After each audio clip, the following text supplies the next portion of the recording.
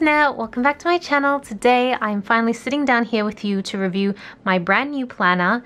This planner is by a company called Birch, and I've been looking for a replacement for my Erin Condren planner, and I still am going to continue looking and experimenting with different planners, but I think for now, especially for 2020, I think I'm going to settle for this one because it's pretty much ticked all the boxes I needed. There are a couple of things that I wish would be different, which is exactly why I'm going to film this video. I want to go through all the pros and cons. I want to do a little bit of a flip through, but so far I really am enjoying it.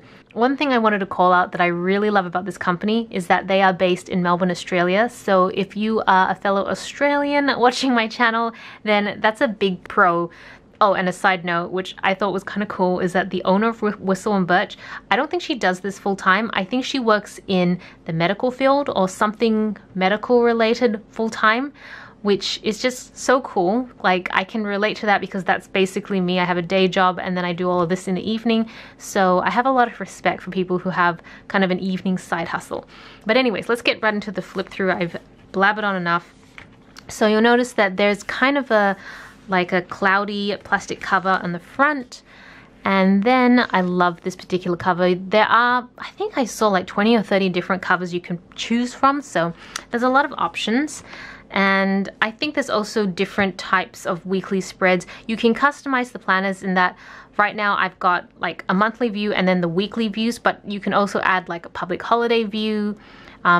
Because all of these planners I think are made to order, so you can add different inserts into it to add more functional features that are right for you. I think the most important thing, go to the website, which is on Etsy, and have a look, but it's a really a la carte sort of system, so you can totally customize the planner from the start. I have not put my name down. That's something I always forget to do. I kind of just jump straight into planning, so I will have to do that, but I kind of like this autumnal feel. It is very cute. And yeah, I'm like pretty notorious for not filling out any of these sections of most planners. Pretty much all planners I have, I don't fill these sections out, even though I look back and I'm like, oh, I kind of wish I did. But I'm really just more about the weekly spread and the monthly spread, so you'll see. So then we have a year's view, 2020. And then we get into the month. So this is starting in July. I love these. I love things with quotes on them. They're just really calming to read. And this is your monthly dashboard, which again I have not filled out. And then we jump into the monthly view. So I've always used my monthly view for planning out any videos and social media. So different colors for different brands. I think I've been through this before, so I don't want to repeat myself too much, but the light green is for A Beautiful Fable. You've got this purple here, which is for my vlog channel. So you can see I've done a lot of work for my planner channel, and actually I do need to update this. It's pretty out of date now. I think by the time this video comes out, it will be almost, I think it'll be August by the time this video comes out. So all of this will have been filmed and done, and actually most of this is already done. I just need to go and fill it out again. But that's what I use my monthly view for. And one thing I really noticed quite quickly about this, especially after using the Life Planner for so long, is that the paper is quite a bit thinner. It isn't as thick as the Erin Condren Life Planner, but it is quite typical of most planners. If I think about, say, the Passion Planner, not the Happy Planner. I think the Happy Planner is a little bit thicker as well, but yeah, similar to the Passion Planner, that thickness is around there. So you can kind of see, I don't know if it's visible, but you can kind of see a little bit of shadow through from the spread that I'm about to show you here. Yeah, you can kind of see it. I think it's coming up on camera pretty okay. So there is a little bit of that, and the pen that I've been typically using is my Pentel Energel in 0.5. So it is a gel pen, so it is a little inkier. If you use a ballpoint, I'm sure it's not the case, but I'm pretty sure if you use a Sharpie, it would go right through. So that's worth keeping in mind. So this is the first spread I started off with. It just felt really appropriate, a fresh start. It did feel like a fresh start.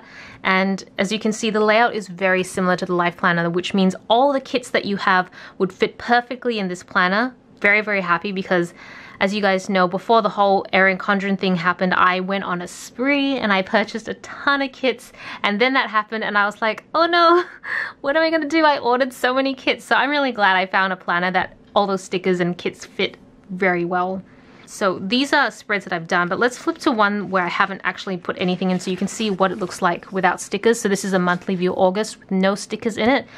And then this is a weekly view with no stickers in it. There's a few things here that instantly off the back I was like, yay and nay. So let's just focus on the things that I really like first. I love that everything is a lighter gray. Nothing is like black ink, so everything's light, which means that when you put stickers on it, for the most part, especially if the stickers are on the thicker side, you won't even see it, which means this spread is actually really customizable. So for example, down here, you can see all these check boxes.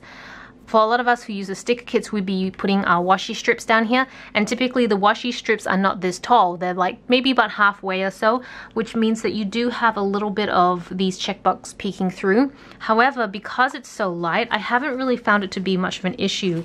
So let me show you an example.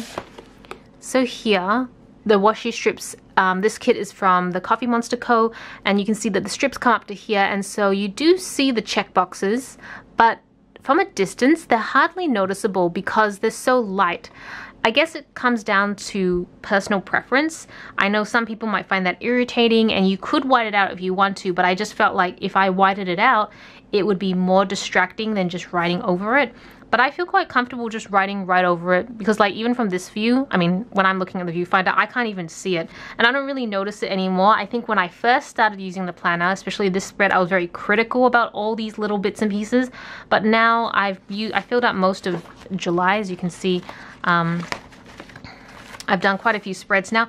I don't even notice it anymore, and I'm quite fine about that. So I really like that because they've made it such a light gray, it's very easy to customize how you want.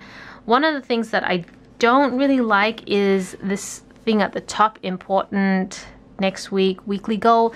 It's a little distracting. So for some spreads, you can see I put a bit of washi tape on the top just to kind of take away from the distraction. But then I've tried spreads here. Let's see, this one here, which I haven't filled out yet, where I didn't bother just to see what it would look like, and it's not the worst. Like, I've just put my weather stickers here. I could cover it up with whiteout, but let me show you here. If you do use whiteout, it could stand out a little bit. So you can see a little whiteout there, a little strip.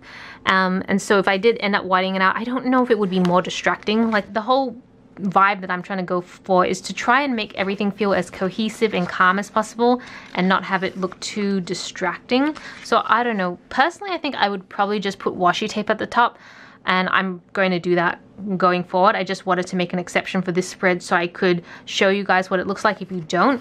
But the reason why I have that whiteout strip there, just to show you the other thing, is that there's this leaf, that branch that kind of stretches quite far, and so if you put a title sticker here, you've still got a little bit coming through, which is why I ended up whiting out. I wish this was a little bit more in line with this, so that if I put stickers down, it's just white and I don't have to see this little gray line coming out. But I mean, we're really nitpicking here. I don't think it's a big deal. But I also know that there's a lot of people who are really particular about things being absolutely the way they want it. So I do just want to call everything out. Okay, so let me just finish the flip through because I do have a list of pros and cons that I wanted to go through, but I wanted to kind of make it a little more succinct so that if you're interested in it, and I'll link it down below, that you can just jump straight to the pros and cons. So those are all the months, and then it finishes in June.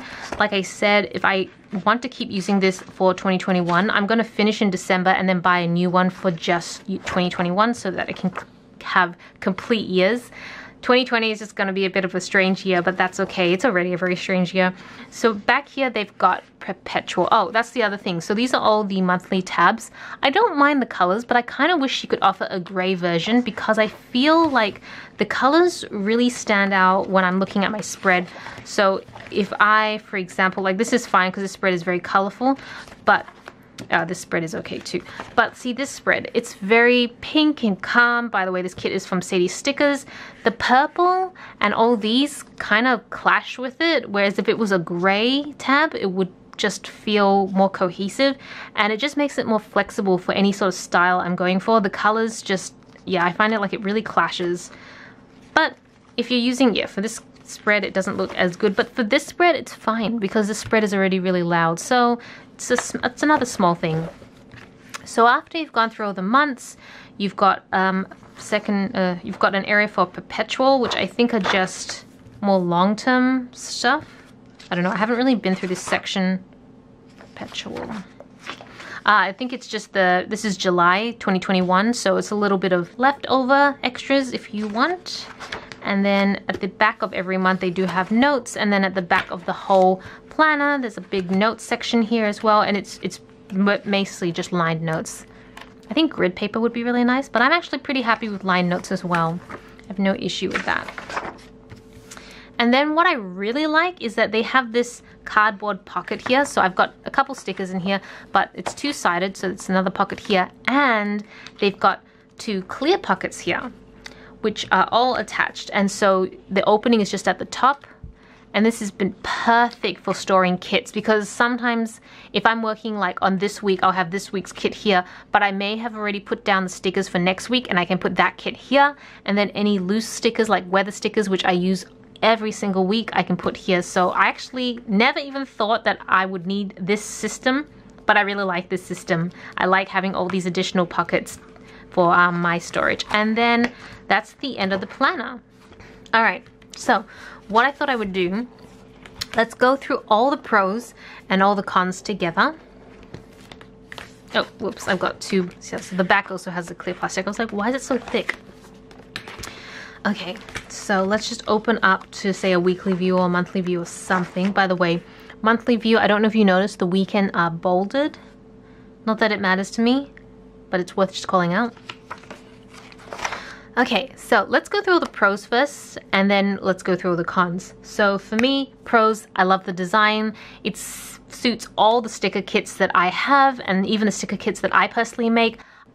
The paper, whilst I did mention it is on the thinner side, which, you know, could go either way. Some people like it, some people hate it. I don't really care too much. It is very smooth. And I will say that ballpoint pens, gel pens, Sharpie permanent markers, everything works really well here. And I haven't really had an issue with, you know, sometimes when you use gel pens, you have to give the ink time to dry.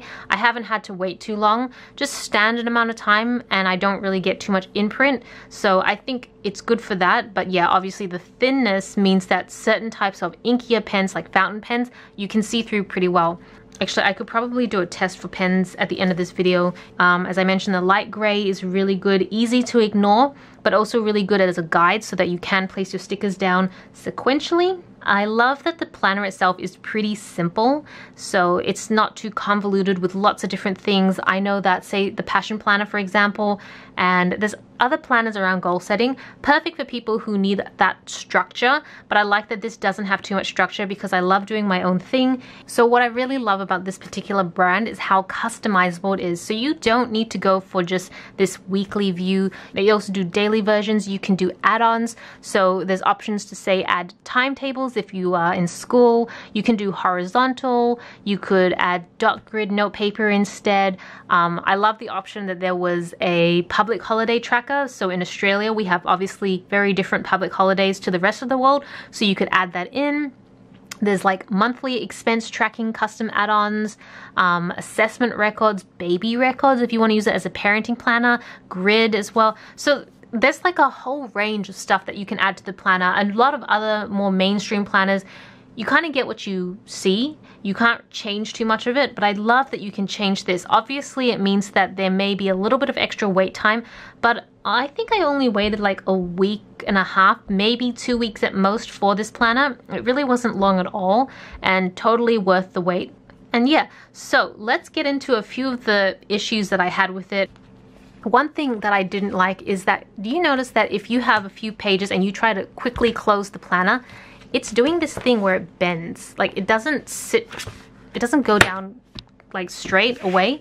And I don't know whether it's because these holes are a little bit small, so it doesn't have that flexibility. I think in a lot of other planners like the Life Planner, these holes are a little bit bigger, so the pages can flip much easier.